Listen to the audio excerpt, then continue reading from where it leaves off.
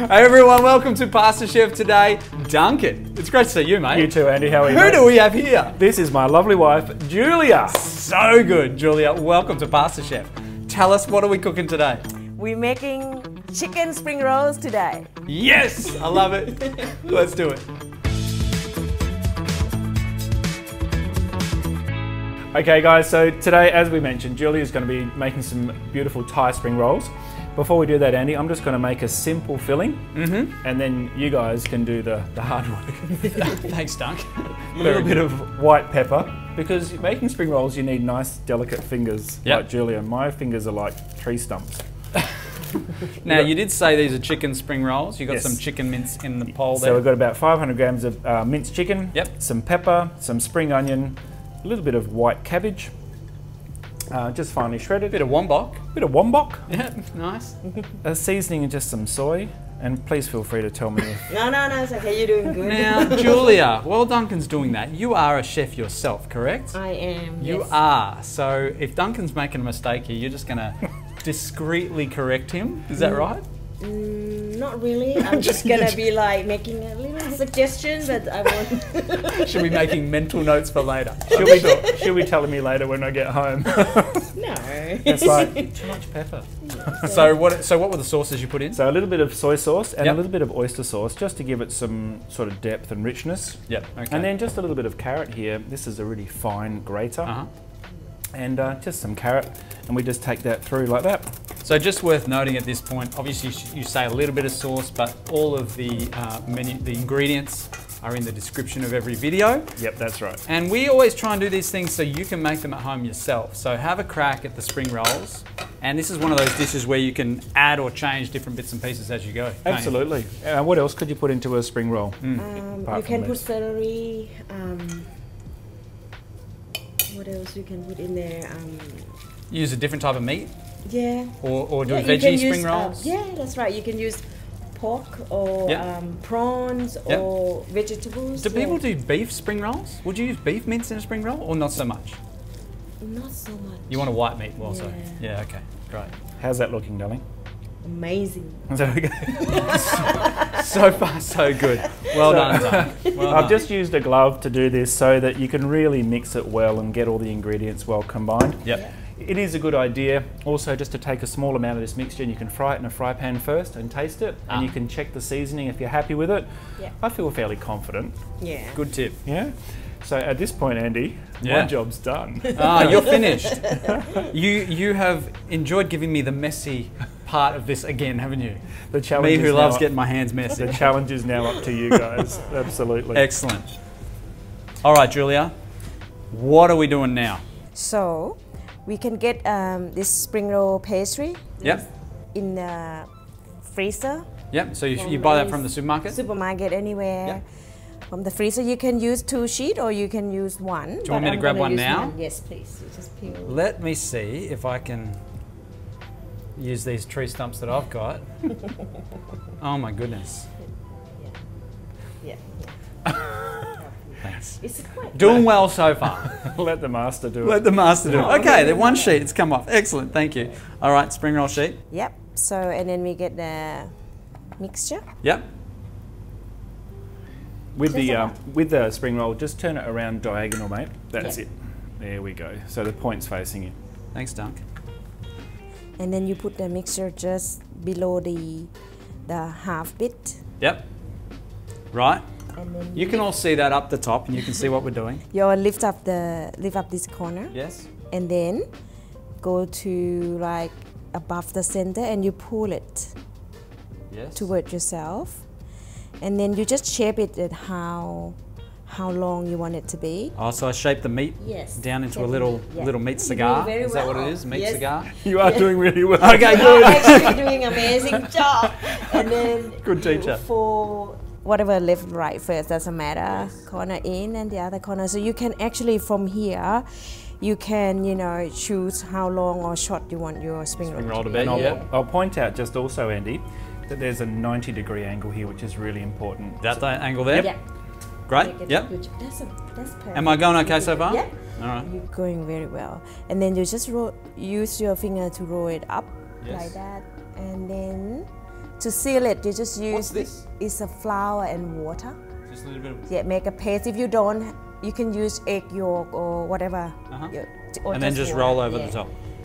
That's perfect spoon. Oh, I've got... Wow. Yours looking better than mine. Oh, look at that. Oh, that's actually yours That's is really actually good. looking much better than mine. I was You know, born guys, for this. before starting today, I was quietly just hoping for Andy's just to not work, but it worked so well. Look, we're the first one down. Let's just see how we go. Yeah. All right, It's great. all uphill from here. But Julia, I want to ask you a question Yes. about your lovely husband over there. Both being it that you are both, oh my gosh, I'm going to muck this up big time. No, now. you'll be fine. No, I don't know. Being that you are both chefs, what is your favourite dish that Duncan makes? What is your out of all the dishes that Duncan makes, what is your favourite? He makes very good pandan flavor vanilla slice. I wasn't Vanilla expecting you to say that one. Is that like a Thai vanilla slice? It's a Western dessert, like a vanilla slice, but just add the pandan flavor. Okay, all right. It's really good. Well, if you want to suggest that to us on PastorChef, or if you feel like we should make that, then let us know in the comments below, and we will have a crack. Duncan, would you be happy to teach people that, or is that trade secrets? No, there's no trade secrets. I'm happy to be an open book. But yeah, we can certainly do a vanilla slice one day. Oh, all right. Well, comment below if you want us to do a vanilla slice sometime. But Jules, do people call you Jules? Yes, sometimes. So Julia, Yes. I want to ask you a question about Duncan, and knowing Duncan a little bit better than probably I did, a year ago, really. I know that the Christian faith for him, as you can keep going, because I just can't do it and talk at the same time. Okay. But you probably can do everything at the same time.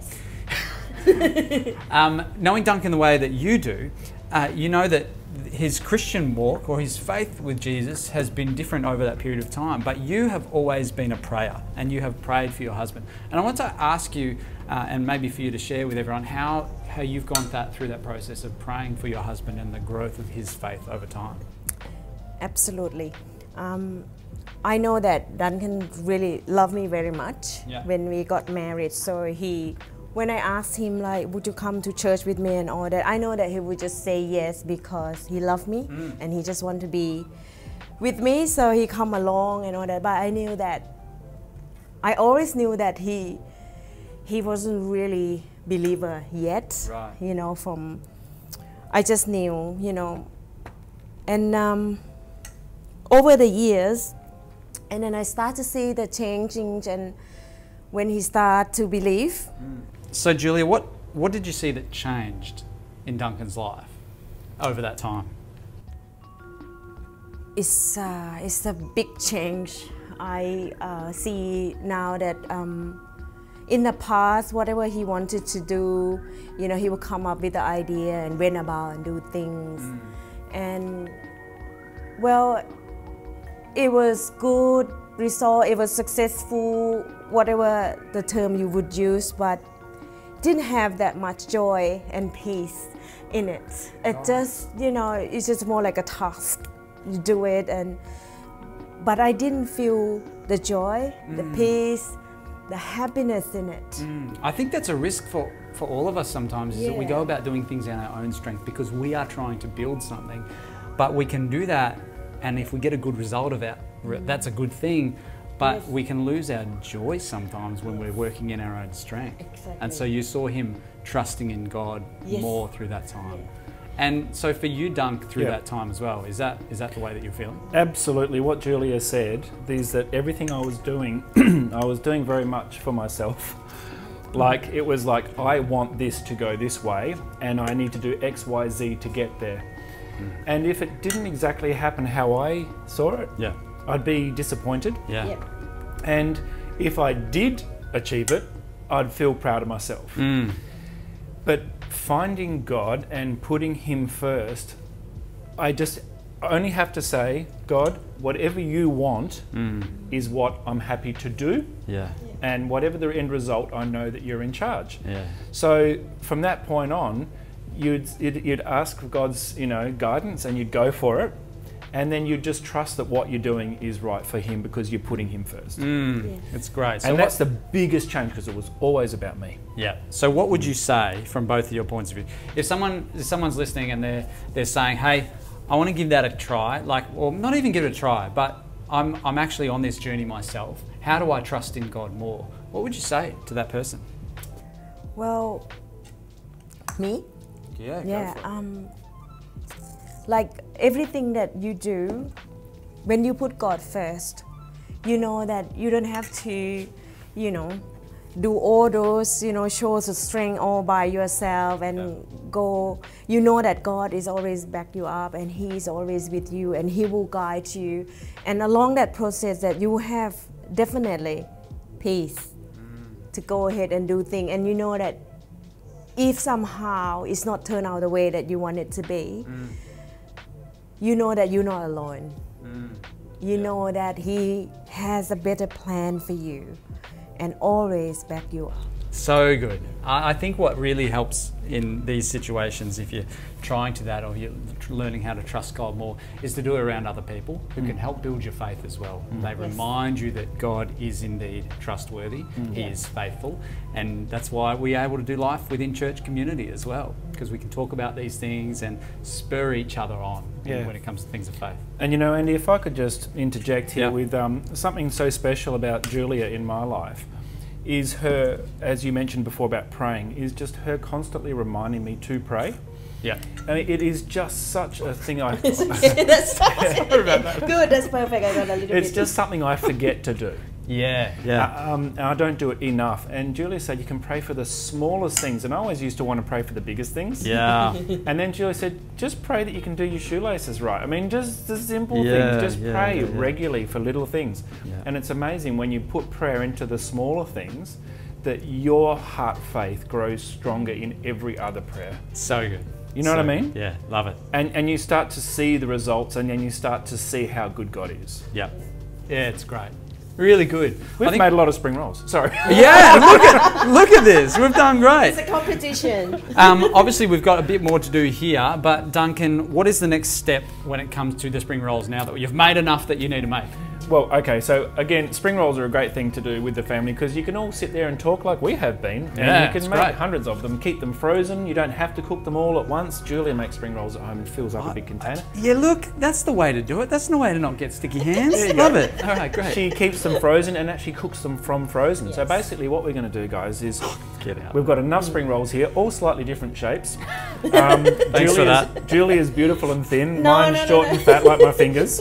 And Andy's, mate, they're looking just splendid. Your family's going to be so impressed. Wrap them up tight enough, you get away with a bunch of things. So I'm just going to set up a deep fryer over here and... Not so good, that one. We've got a deep fryer set up over here, 180 degrees. You can cook it at home just in a small pot of oil. I'm going to go turn that deep fryer on, cook them until they're golden and crunchy, about 8 minutes, and then we're going to present them for you. Beautiful. Let's see what they look like.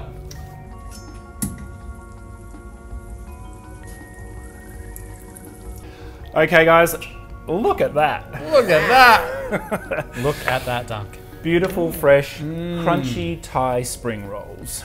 They look absolutely delicious. Yeah, they do. You've done well, mate. Oh, thank you, mate. Thank you very much. Which one's yours? I'm surprised, actually. All the probably the worst ones, am I? No, it's not. I'm surprised how easy this was and really achievable for people at home. Absolutely. To do with some family or some friends, and you can interchange some things in this. So have a try at home. Absolutely. Now, whilst these are Thai spring rolls, we always like to do a bit of a twist. This is not my twist, this is an old one, but this is actually a Vietnamese twist. So when we eat spring rolls at a Vietnamese restaurant, they often sell them with this. So just some fresh, crunchy iceberg lettuce and some mint. And what you can do is you can take some of that lettuce, throw in some mint leaves, just whole, a spring roll, and then wrap it up. And over here I've just got some sweet chilli with a little bit of coriander in it. I won't double dip. Okay. Please don't. But when you do that, you get this lovely crunch and the mint. Oh, so good. Tell us about it. It's so good. I would love one. I'm just not going to eat it on camera like this. I'm going to have one afterwards. Okay. So give it a try at home. And Julia, thank you so much for joining us today. A round of applause for Julia. No, you don't have to round of applause yourself. But to leave everyone with one thing, I just want to ask you, if there's people at home that have been praying for a loved one for a little while, maybe not seeing what they want to see happen, what would you say to them? Just keep on praying and just don't give up. Just keep praying for them. And God always hear you, and He will definitely answer your prayer. Amen to that. Amen. Well, thank you for joining us for PastorChef. Don't forget to like, comment, subscribe to our channel, let someone know, and enjoy some spring rolls. And we will Yes. See you in the next one. see you in the next one. I have one now.